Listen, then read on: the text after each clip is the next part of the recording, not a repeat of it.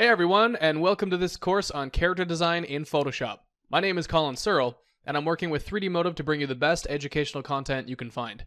We'll be covering a wide range of topics over this series of videos, including a discussion on some basic character design theory and its context in story and narrative, gathering and studying references, thumbnailing out a diverse range of ideas, and working through the various drawing stages to a final, clean character design with a simple color and shadow pass to work from during the rest of the process.